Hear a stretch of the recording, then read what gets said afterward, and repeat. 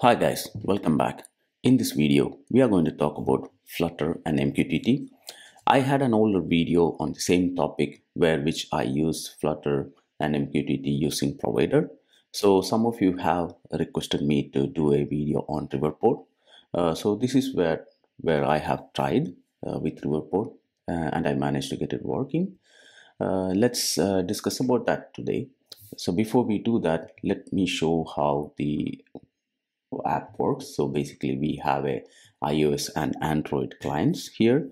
They both are going to talk to each other via MQTT broker. So this is the app. So the app has two screens, which is a setting screen and a messaging screen. So in the setting screen, you will enter the broker details and connect to the broker, and you can connect and disconnect here. So now I have connected to broker.hivenq.com, which is a public broker, and and then you can subscribe to a topic. So I just gave a test topic as MQTT1. So I'm going to subscribe now, and then let's send some message. So let's see if it reaches here. Yes, so it reached here, and you can send a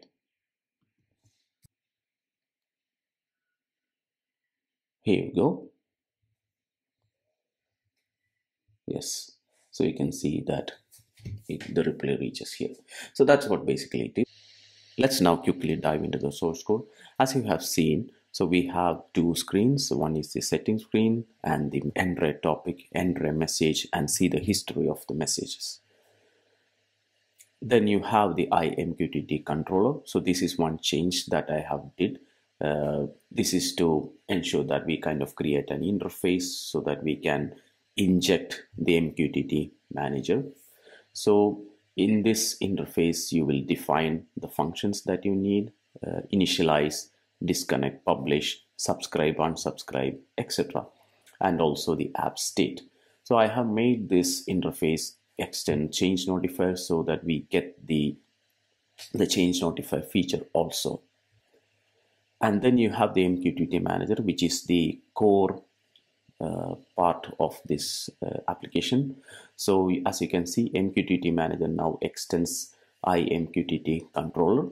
So which means that you have to implement all the interface methods here, like initialize, publish, connect, disconnect, etc. And everything else remains the same as before. So you have the current app state, so which will define a connection state, which says like whether the app is connected, disconnect, or connecting, or subscribe, those kind of things, and which also keeps track of the received text. And whenever a text change happens, like we kind of notify the system, and the UI updates accordingly. So for example, let's say PT manager, we kind of send a notification or we kind of update the state, so which will trigger a rebuild of your UI. And these are the different functions that we have, like for example, connect, disconnect, then publish, on subscribe, unsubscribe, on disconnect, on connected, and subscribe, unsubscribe, these are the ones that we currently support. And MQTT manager also wraps all the APIs from the package MQTT client. So in future, like if you want to change it to a different client, it is possible by changing things in this MQTT manager. Then you have this is new, this is from the Riverpod. So we kind of create a change notifier provider here, and which is of type IMQTT controller, and then you return an instance of MQTT manager. So here since we have defined an interface, there's a possibility of returning a different MQTT manager if you want. Then you have this status bar, which is just a widget to display the status of your application, which is this orange or the red bar. Then in the message screen, so what the major change is watching the MQTT manager provider. So basically it will have all the methods that we have exposed via the interface. So basically getting the current state, and if you want to connect or publish a message, all these things will be available via the manager. So let's see, for example,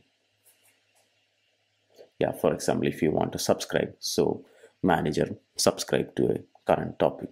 So since this is exposed via the interface, so we will be able to access it here. And whenever any state changes, so since we have the watch available here, so the UA gets rebuilt accordingly. And same in the case of settings screen. So we kind of change to consumer stateful widget, consumer state, and we start watching the manager here. Everything else kind of remains the same. It's mostly building the UI, configuring the functions to configure and connect, disconnect, etc. So I'm not going to go into details for that. The main aim for this video was to just explain the changes when using the Riverpod package. So to recap, so you have this MQTT manager provider, then you have the stateful widgets changed to consumer stateful widget and consumer state. Then you want to do a unit test, you can kind of override the value with another provider. For example, if you want to do a unit test, you can inject a new provider class by using this override API.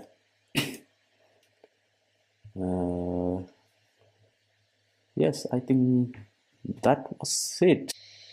I will add the link to the source code in the description.